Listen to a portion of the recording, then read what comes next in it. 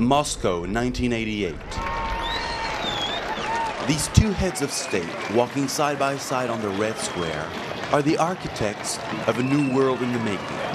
On one side, Mikhail Gorbachev, General Secretary of the Communist Party of the Soviet Union, the great reformer. On the other, Ronald Reagan, President of the United States, the great conservative.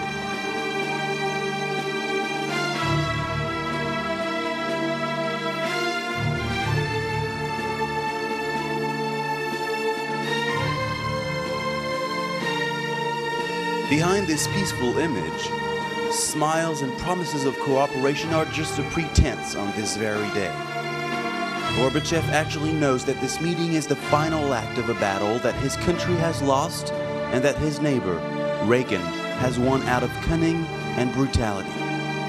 He understood something that very few people understand. If you're in a fight with somebody, don't fight according to the other guy's rules. Fight according to your own rules. If you come at me with a 5-inch knife, does that mean I can only defend myself with a 5-inch knife? Of course not. What if I happen to have a gun? Ronald Reagan was underestimated by nearly everyone. And Reagan saw that basically as a huge advantage. And persistently by almost everyone, by the Democratic opposition here, when he runs against Ford, by the media, and then, you know, the Soviets, at least they're far away. I mean, you can understand why they underestimate him.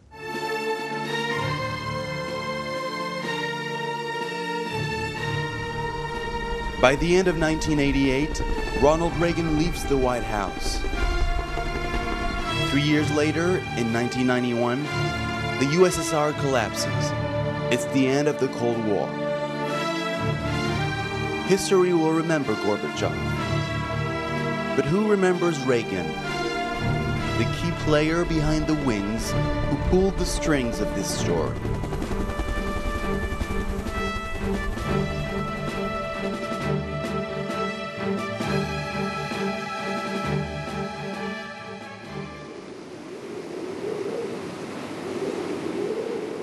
If you took your camera now to Reagan's birthplace in Tampico, Illinois, it's the same now as it was in 1911. A little one-block town in the middle of the flat corn country. And if you moved your camera 360 degrees, you would see nothing but flatness, corn, corn, corn, extending to the horizon. And the rest of the world is 1,000,000 miles away. Now, Reagan was born in this centeredness. He grew up feeling isolated, unthreatened by the world outside, feeling an enormous sense of personal rightness and place. On this photo, in the upper left, Jack Reagan, the father, a grocer. On the right, Nellie, the mother, housewife, a devoted Christian. Ronald is 6 years old, with his younger brother next to him. One of the things we discovered with Reagan was when he was a little fellow, about 5 years, 6 years, 7 years old, you know what he had for grades? Perfect, 100, 100, 100, 100. And I said, you know, when you were a little kid, did you go in and raise your hand and tell people how, you know, what everything is going? And they said, oh yeah, it was really fun.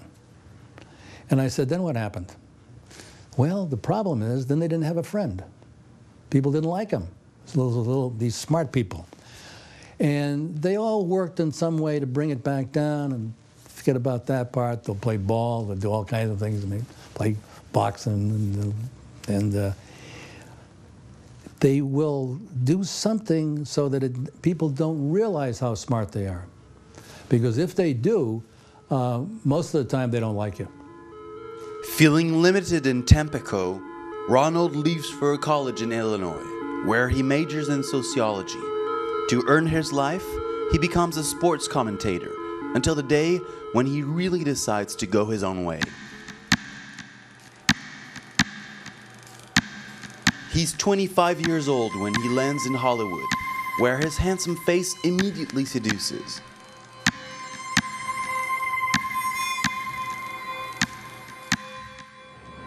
He chooses his roles strategically.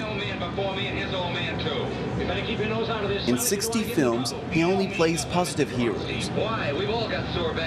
Within a few years, he becomes a star. The habit was to go to the movies on Saturdays in the afternoon at matinee. Everyone knew, of my generation, knew Ronald Reagan as a good fellow wearing a white cowboy hat. And the white hat cowboy is the good guy, and the black hat cowboy is the bad guy.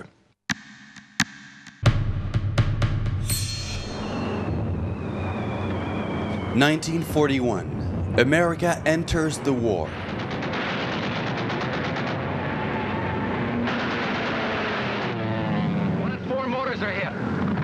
Discharged for bad eyesight, Reagan then goes to Hollywood, far from the battlefield, to fight with propaganda films where he finds he's a patriot. In 1945, Captain Reagan is asked to direct films based on U.S. Army footage brought back from Europe. He discovers these scenes filmed at the time of the liberation of extermination camps. Scenes that few people know at the time. It is very important to understand Ronald Reagan's attitude toward the extermination of the Jews in World War II. So day after day after day that spring, he sat and watched this footage. That changed him.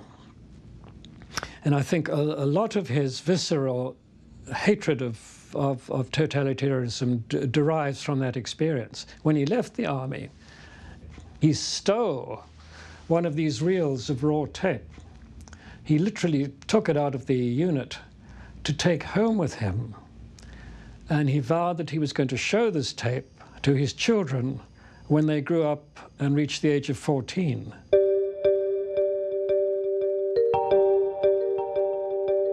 He was known on the set as teacher, they called him, because he was constantly trying to instruct his fellow actors about the affairs of the world, what was going on in Europe. To such an extent, they thought he was a bit of a bore. His closest friend in the motion picture unit of the U.S. Army where he worked, his closest friend was a communist called Bernard Voorhouse. And Voorhouse, is a very old man, told me later on that of all the people he knew in Hollywood, Ronald Reagan was the best informed and the most intensely political person he'd ever met. Good afternoon, ladies and gentlemen. As president of the Screen Actors Guild, it is my great privilege to After the war, Reagan naturally becomes president of the Screen Actors Guild. But I could truthfully say that I'm speaking to you from the heart of Hollywood, because this new hospital and all that it represents is the real heart of Hollywood. The big, generous, loyal heart of Hollywood that goes unmentioned all too often. At the time, Reagan signs petitions against French colonialism in Indochina and for Mao Zedong. He himself, like many young men in the late 1930s, flirted with the idea of joining the Communist Party. He was still regarded as so radically left-wing that the FBI in 1946 and 1947 were keeping tabs on him as a potential communist.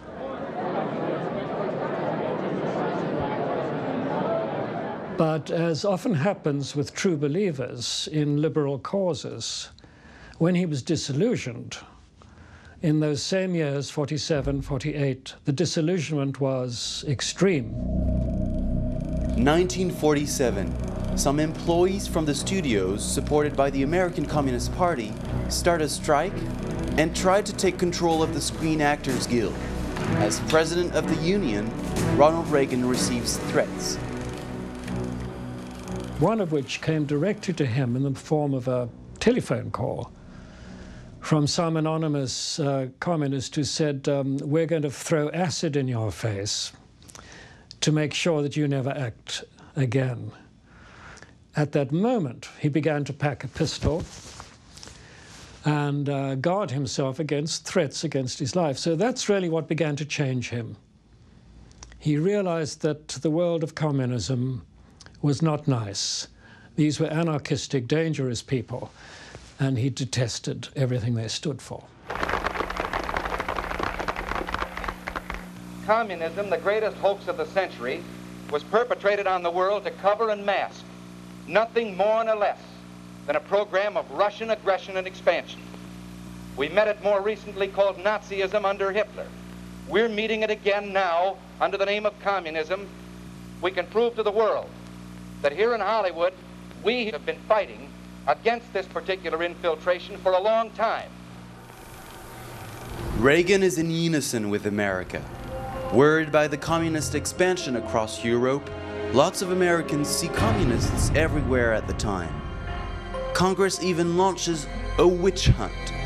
Many actors and directors are summoned and put on the hot seat. Are you a member of the Communist Party? Or have you ever been a member of the Communist Party?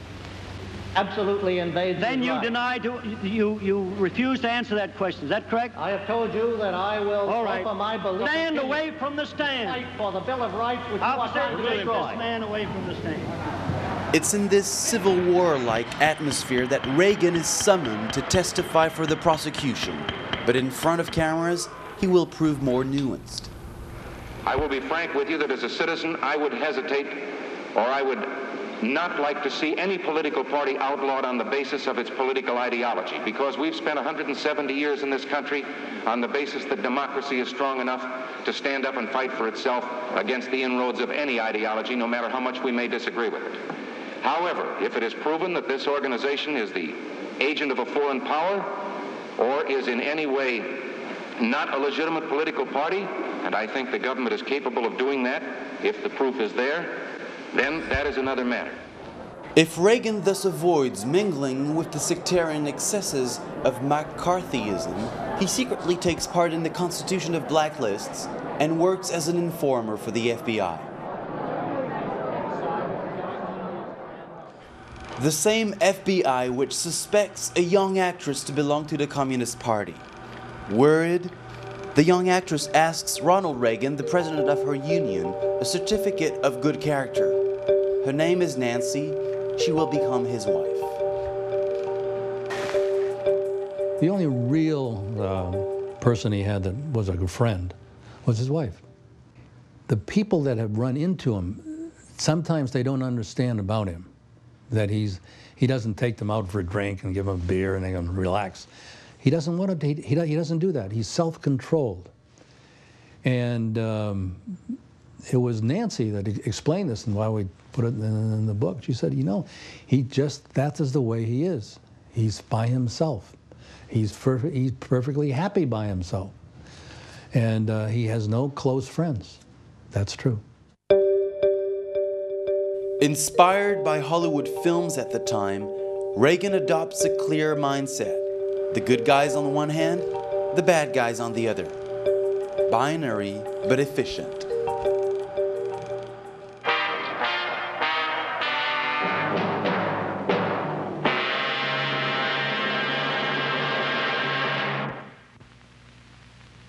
Hello. In the traditional motion picture story, the villains are usually defeated. The ending is a happy one. I can make no such promise for the picture you're about to watch. Nikita Khrushchev says, in this world today, there's a fierce struggle of two ideologies, the communist and the capitalist. And in this struggle, there can be no neutrals. Whether you like it or not, history is on our side. If, as the communists say over and over again, war is inevitable, then it is sheer folly for us not to make every conceivable political, economic, military, and psychological preparation to win. No one knows what the end of the story will be. That's up to you. During the 50s, this speech runs at full throttle. But everything changes in the beginning of the 60s, when Khrushchev, General Secretary of the Communist Party of the Soviet Union, is invited with great ceremony to the United States by President Eisenhower. After being on the verge of nuclear apocalypse, now is time for détente. Reagan, the warmonger, and his resolute speeches now have a sulfurous reek. His acting career is declining. He leaves Hollywood and changes his lifestyle, waiting for the better days to come. I was just trying to get into the mood. I guess we all remember these things. Above all else, the Gershwin years were years of change. Our nation was stirring with new ideas, new wants, new needs. We were building a better way of life. One of the new things that came along was General Electric's famous monitor-top refrigerator. Remember? The electric washing machine took the gloom out of wash day. And the vacuum cleaner eased another chore. It's a time of uncertainty, and Reagan is also probably less certain about his politics in this period of time than in any other.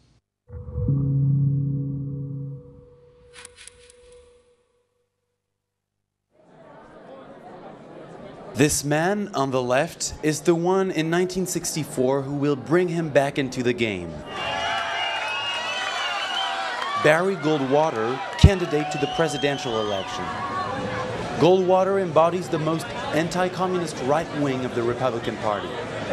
His campaign is shaky, he needs allies, so Reagan comes just at the right time. I have spent most of my life as a Democrat. I recently have seen fit to follow another course. I have been permitted to choose my own words and discuss my own ideas regarding the choice that we face in the next few weeks. I think the speech is extraordinarily important for Reagan on a number of levels. It introduces him to millions of Americans who didn't know him except as a movie actor. It catapults him from being a kind of specialty figure to a national figure. That all those watching it realized this is the coming man of American Republican politics. We cannot buy our security, our freedom from the threat of the bomb, by committing an immorality so great as saying to 1 billion human beings now enslaved behind the Iron Curtain, give up your dreams of freedom, because to save our own skins, we're willing to make a deal with your slave masters.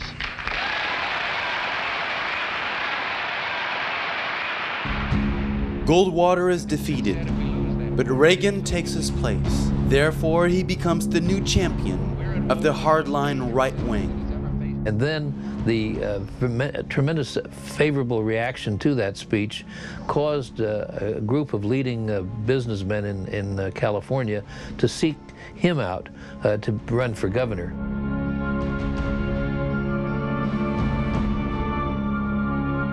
He was afraid that people would think, if he gave a detailed speech, that this was just an actor speaking the lines written by somebody else. So what he would do was he would speak for a few minutes, outlining his ideas, and then take questions for an hour, any question the audience might want to throw at him. In California, actor Ronald Reagan and Mrs. Reagan arrived to cast their votes. He's the Republican nominee for governor. It's his first political contest.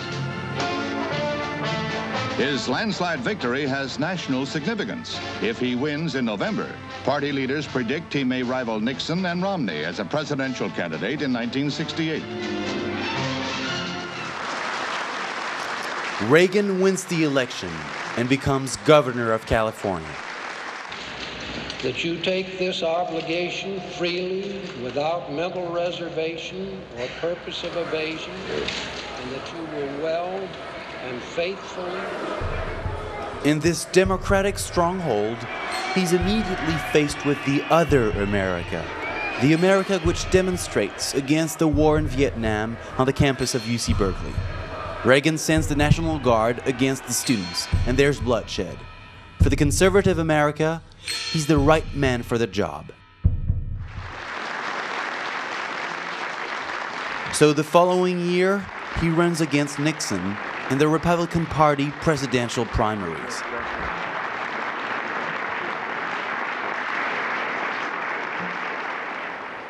To offer something that the people of this country are crying out for. They are crying out for leadership. A leadership that will say to all the nations of the world, yes, we want peace, but we will maintain the strength to see that we have peace. We will not accept it as a dispensation of some foreign country given to us as a favor. There were some who even felt that that we couldn't be successful against the communists, that there was no way of winning the Cold War as it was known, and therefore we should get the best deal we could in our negotiations with the Soviets. Ronald Reagan felt that that was the wrong way to go, but that the communists were cheating on the agreements, and that as a result of that, the Western world, the free world, was losing to communism. In some ways, Reagan was right. For the Soviets, the idea of eventual triumph of communism was never abandoned.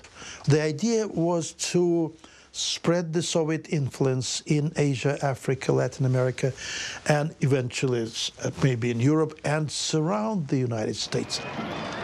Reagan is right, but it's too early. So Nixon is elected. Nixon embodies this temporary choice that America is willing to negotiate with the Soviets. In private, Nixon calls Reagan a dangerous moron. 7 years later, same scenario, except for this time, it's Gerald Ford, who's running against Reagan in the Republican primary. The President of the United States can't play with words. When you vote Tuesday, remember, Governor Reagan couldn't start a war. President Reagan could.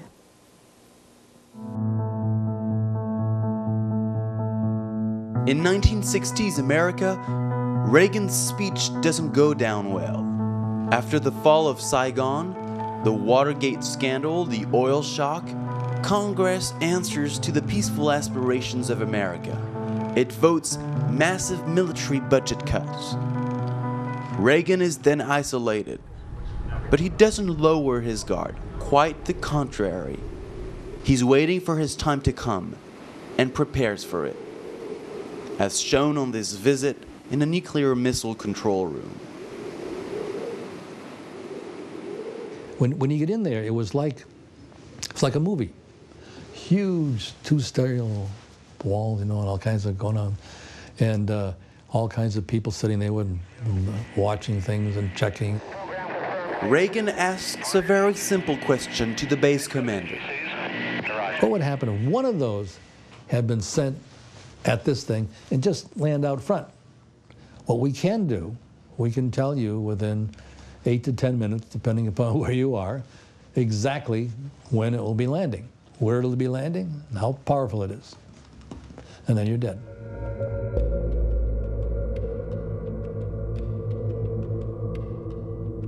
And on the way back that night in the plane, he said, you know that a president of the United States has got a terrible problem here.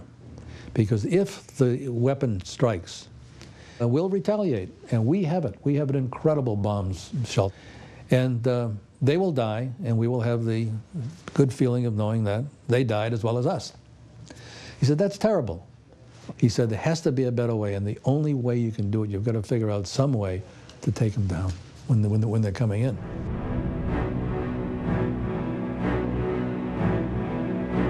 The Soviets themselves will prove Reagan right. The Soviets who take advantage of America's weakness for many years to rearm themselves and move their pawns everywhere around the world. In Eastern Europe, they violate the treaties and settle the missiles which directly threaten the West.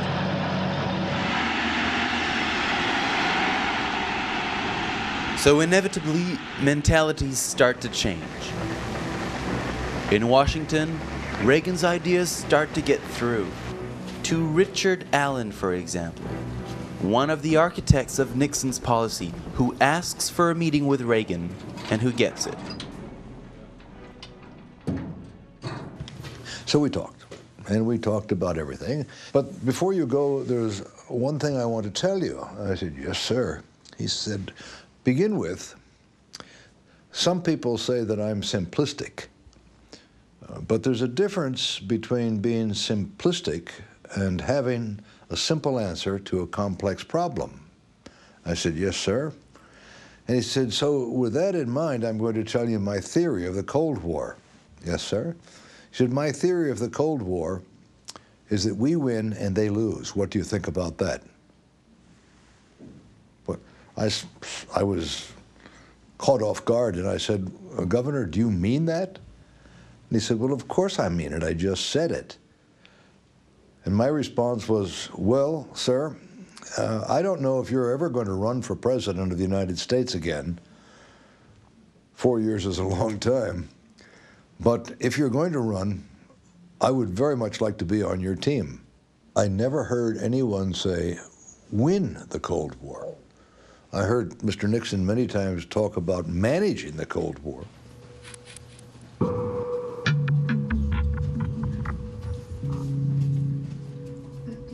I saw a very sound structure, but with certain lacunae, certain gaps of information, and certain missing pieces that needed to form a better structure, ostensibly a perfect structure, but a better structure. To fill in those holes, I thought that was interesting. Allen decides to introduce Reagan to an informal group, the Committee on Present Danger, a group of intellectuals and experts on the Soviet Union, often estranged Democrats, sometimes former Trotskyists who became anti-communists. In short, neoconservatives before there was a name for it.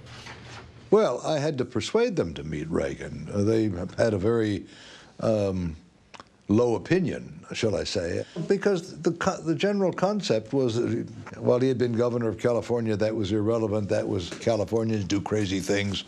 Anyway, and they really didn't know much about him and thought he was finished. He had lost to Ford.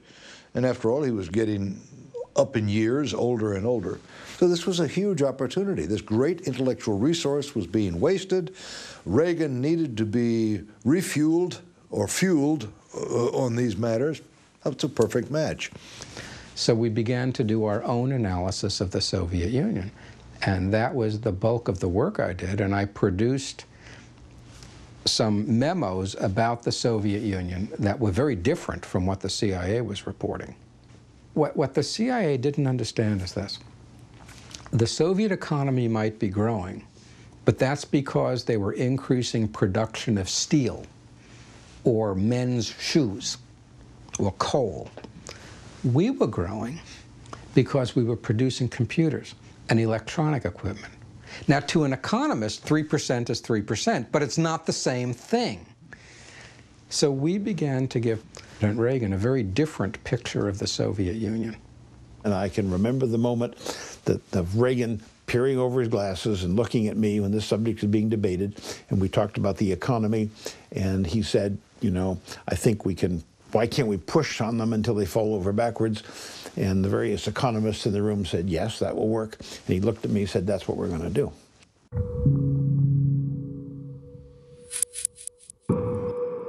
(1979). In the heat of the campaign, one event changes the situation. It confirms in a spectacular way the prophetic speeches given by the candidate. For the first time after the war, the Soviets invade a new territory. The Red Army enters Afghanistan. So America gets scared, and Reagan seems to be heaven sent. He soars in the polls. But Reagan, who knows the Soviet giant to be weaker than it seems, exaggerates.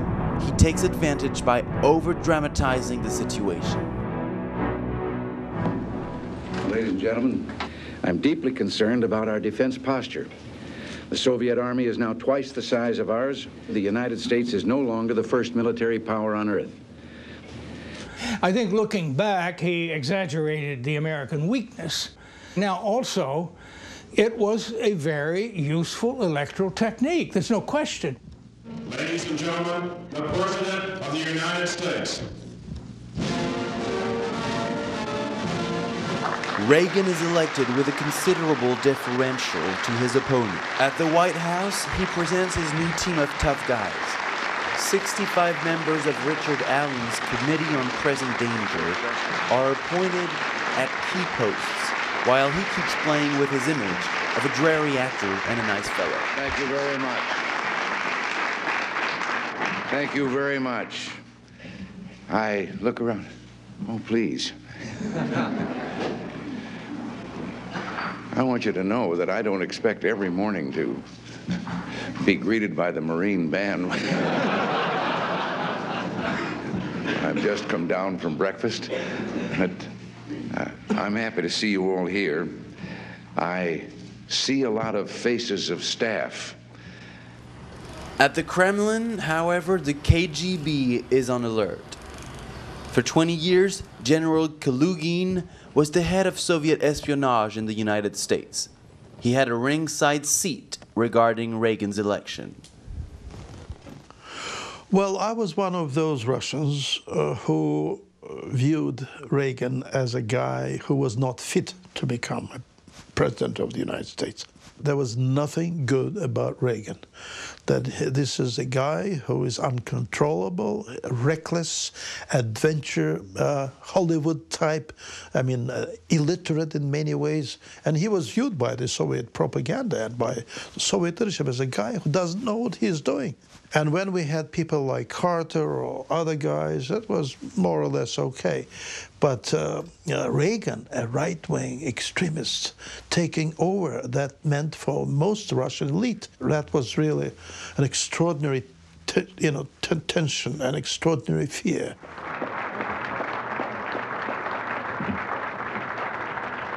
The only morality they recognize is what will further their cause, meaning they reserve unto themselves the right to commit any crime, to lie, to cheat, in order to attain that, and that is moral, not immoral.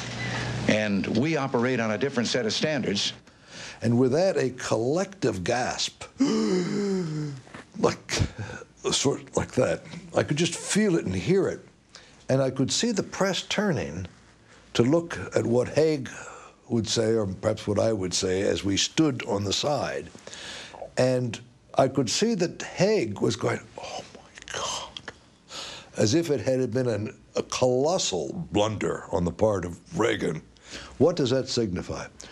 All along, he planned to say that. And he knew that if he would give that response to the staff, some would say, oh, no, don't say that. Reagan knew precisely what he was doing. He said something that caused an uproar. Oh my God, the papers the next day in Europe, new tensions in the Cold War. This was considered an error. No, Reagan was defining the challenge. To achieve his goal, Reagan provides for America's biggest military effort in peacetime. We had a session on the options to restore military strength. So I took to him a folder, more or less like a menu. And there was the MX and improvement in command and control and new weapons systems, submarines, and so on. It's a building. This menu was quite extensive. And so he said, okay, well, he said, give me your pen. So I handed him my pen. And he opened the menu and he looked at it, closed the menu and handed it back to me. And he said, well, fellas, as you can see today, I have a very big appetite. And he had checked every box.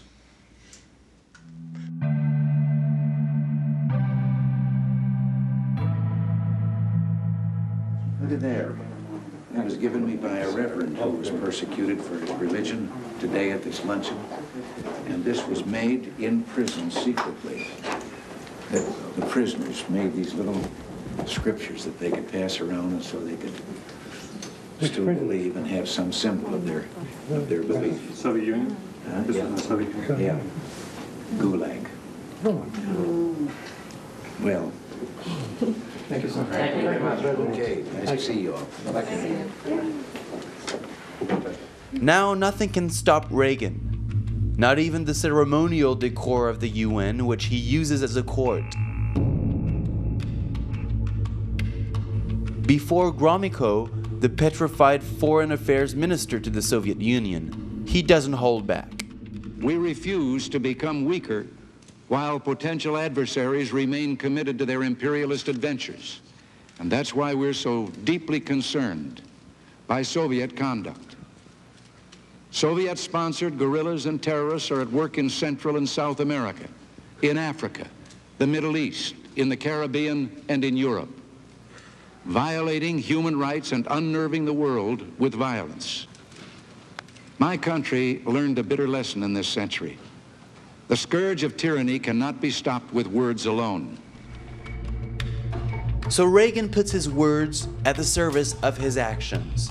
He signs a secret order which provides to contain and reverse the Soviet expansion by a confrontation everywhere across the world, and particularly by military means. The CIA then becomes the sinew of war. He met privately with the CIA director very often, and these meetings were not listed on calendars. These were unofficial meetings. So President Reagan was probably closer to the intelligence service than any other president that I'm aware of. In Afghanistan, the CIA organizes the distribution of the latest anti-aircraft weapons to mujahideens, a decision which comes as a terrible blow against the Red Army. The CIA also helps the Polish rebellion. It manipulates the old prices to ruin the USSR. It sabotages its technologies. Across the world, like in Nicaragua, it supports the anti-communist guerrillas. According to the Soviet Union, you can have a communist insurgency, but there's no such thing as an anti-communist insurgency. We were funding 5. And part of my job was to pull together this intelligence so that the president could see that Soviet leaders were beginning to get very worried, even panic, because suddenly the rules of the game had changed. It's on the European theater that the decisive set of this chess game is being played. In Europe, where Reagan wants to deploy nuclear missiles to block the Soviets. A lot of people did not want to do this. In fact, the Secretary of State was furious about that. You can't do that. You can't stop. You mustn't do that. But you can't do it that way. You cannot do it that way. It would upset our allies in France and Germany. If you do that, they'll go to war. So you can't do that. When I traveled through Europe, what a lot of the European leaders said is, you guys are crazy. This is dangerous. Don't poke sticks at a wounded bear. That was the phrase they used, don't poke sticks at a wounded bear. And our feeling was, the bear's on his knees. It's a good time to break his head. So that was the fight. That's what the issue was about. Reagan gets over the oppositions. He orders the settlement of hundreds of Euro missiles pointed towards the Soviet Union. As a result, in June 1982, millions of people demonstrate in Central Park, New York City, and all across Europe, against his policy and in support of peace. I'd rather be red than dead is the slogan at the time. He didn't care. I never saw Reagan care about anything. He was extraordinarily strong, almost cold man.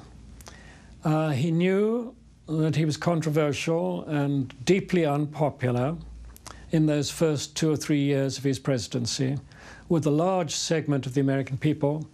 He knew he was mocked in many places around the world. He knew that world leaders like Pierre Trudeau in Canada and François Mitterrand in France thought he was an idiot. It didn't bother him at all. 1983. This is when Reagan chooses to go to the border with East Berlin. Like a bullfighter holding his red cape before a bull.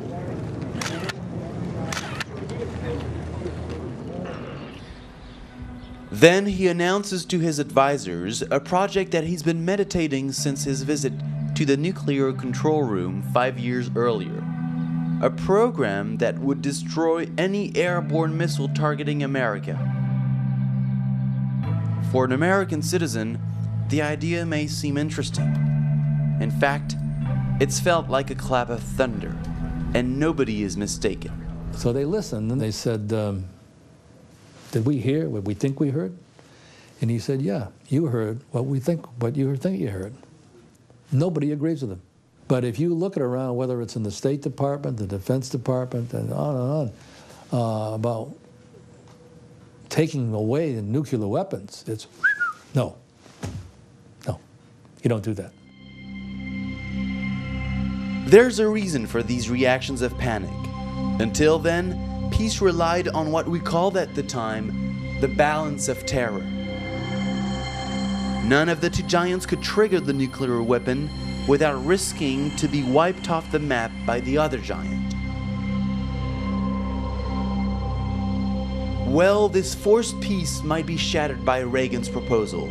If one of the two giants gets a strategic advantage, then the nuclear war becomes possible again. A hypothesis which even scares the advisors of the president. In order to go around them, he decides to force his way through. What if free people could live secure in the knowledge that their security did not rest upon the threat of instant U.S. retaliation to deter a Soviet attack, that we could intercept and destroy strategic ballistic missiles before they reached our own soil or that of our allies?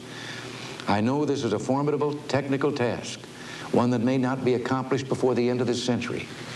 Yet current technology has attained a level of sophistication where it's reasonable for us to begin this effort. A research program of $50 billion is then launched. It plans to settle thousands of satellites in space, which could destroy Russian rockets thanks to lasers. In the United States, the Missile Shield project is dubbed Star Wars.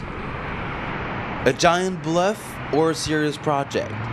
What is certain is that Reagan and his advisors know that Russians are forced to take up the challenge, and that's where they're expecting them. The Soviet economy was in shambles, partially because we spent too much money, too much of our own, everything for military purposes. With Reagan's Star Wars program, the Soviets felt that that was a White House sort of plan to destroy the Soviet Union economically. That was the message, which was sort of accepted in Moscow. They knew we had the money and they didn't. They were aware their economy was in trouble. They knew that we knew their economy was in trouble. And that's what changed the dynamics. And that's why the Strategic Defense Initiative, Star Wars, was the end. That was the bullet between the eyes. So they understood immediately what had happened. The intelligence that reached my desk the morning after President Reagan's Star Wars speech was different. You could see the next day that the Kremlin's leaders knew they were in trouble, that their military leaders knew that we had figured this out and there was no way they could beat us now. They couldn't compete. It was over. The USSR, which already devotes 40% of its budget to defense and must import wheat, is now incapable to follow the American military effort. But the bear is on his knees, and that's when he's the most dangerous. Were you conscious that it could have been dangerous, because going step to step to a war, maybe? Oh, yes. Oh, very much so. The most dangerous time of all is when a nuclear superpower thinks it may cease to exist. In fact, I wrote a memo about that, that we are now entering the most dangerous period of the Cold War, when the Soviet Union thinks it may lose. And Reagan also was aware? Oh, he was very much aware of it, yeah. Yeah, he smiled and he knew how to make jokes, but everybody was aware that this was extraordinarily dangerous. But what Reagan didn't expect was that the Russians are on the verge of warfare. In November 1983, during an American drill dubbed Able Archer, the Soviets believe that the United States are attacking them, and they get ready to retaliate. Andropov, who said at some point, privately, we were at that time closer to a nuclear mutual annihilation than any time in the world's history, in Reagan's time. That's why Reagan was viewed, as I say, very dangerous guy, very dangerous, and something, And drop-off would come to the conclusion that we were looking for a first strike. And when Reagan found out about this, I think he was a little bit, you got to be kidding, you know, why would that, why we want to do that? But then when it became serious, that it was serious. And the information from him that they really were worried, yes, that impressed Reagan. And he said, we must work harder to convince them that we're not going to attack them. You know, we're not suicidal, for heaven's sakes. And it didn't really cross Reagan's mind that they could be genuinely worried about his intentions. I know he would ask, for example, Mitterrand directly, can they really be afraid of us? He would ask Kohl, he would ask Thatcher. And they would say, you know, they seem to be. He had decided before Able Archer that he had to develop a tie with the Soviet leaders so that he could demonstrate to them that he was not the sort of person who would devour his children. He said, George, the situation is dangerous. There's no human contact. And so I saw it, and Reagan sought to rebuild that human contact. 5, 4, 3, 2, 1, 2, 3, 4, 5, 6, 7, 8. This is Ronald Reagan, President of the United States, and I'm attempting to speak directly to the people of the Soviet Union. In these times of stress, I believe that the people of the world must know and understand how each other feel. The American people want less confrontation and more communication and cooperation.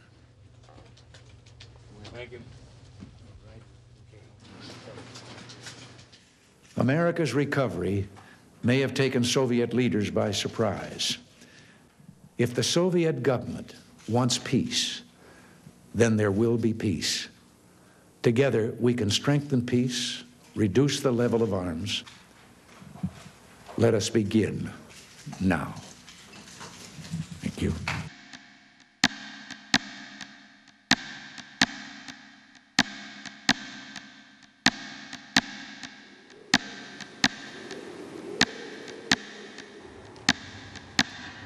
Again, I believe that we're getting the evidence of willingness from the Soviet Union to at least negotiate, to talk, because we are going forward with the rebuilding of our own military. The Soviet Union also has some very real problems. And maybe someone should point out to them that the road to peace and giving up of that aggressive intent might be helpful to them with their own economic problems. These tactics will prove right. Soon after, Reagan receives a Soviet minister at the White House for the first time, Andrei Gromyko, the very man he used to criticize violently a few months ago at the UN. This time, the USSR is asking to negotiate. Reagan is the game master, the Soviet Union is trapped. If it was a trap, it was designed to get the Soviets to fall into the peaceful trap and to end the Cold War peacefully. Remember, you're dealing with a nuclear superpower. It's very dangerous. You want to end it, but not with a bang. And that was part of what Reagan understood. End it, but end it gently. The negotiations calm down the Kremlin. The game comes to an end for Reagan, who can now reap the effects of his policy. To equal the American military, the heads of the Kremlin have finally understood that they had to reform their economy. At the Politburo, they put forward an ambitious leader called Mikhail Gorbachev. The rot has set in. The Soviet regime is doomed. Reagan has been in power for 3 years. He has definitely won the Cold War.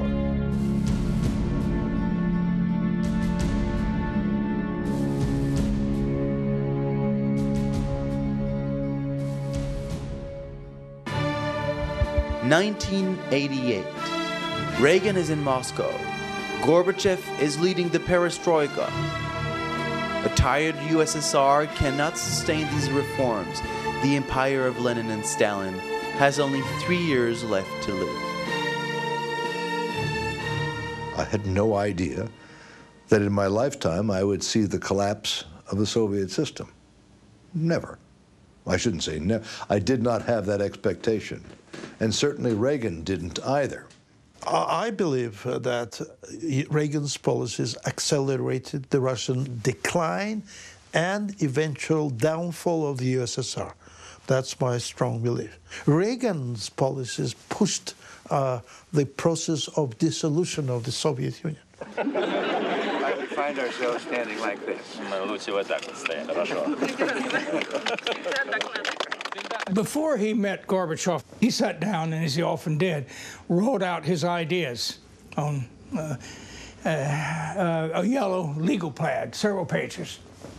The point he made in those was, whatever we achieve, we must not call it victory, This morning we have... because that will make the next achievement more difficult. The victory of the anti-communist orator will therefore remain confidential. But it doesn't bother Reagan, the secretive man who likes to hide himself behind his old actor's image. Here, to see all of you, I was just thinking, if I'd drawn this big a crowd in Hollywood, I'd still be there.